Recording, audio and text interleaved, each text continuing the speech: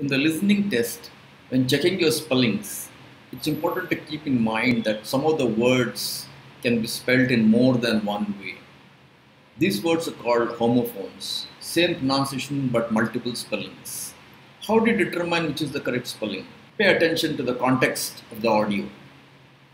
If the audio is about automobiles and the answer is braking system, what's your spelling? Is it Breaking or is it Braking? If they are talking about air conditioners and your answer is quiet, what's the spelling of quiet?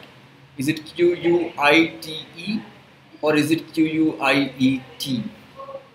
Take a look at the comment section where I have given a link to a list of homophones. If you master them, you will never be at loss for getting the correct spelling.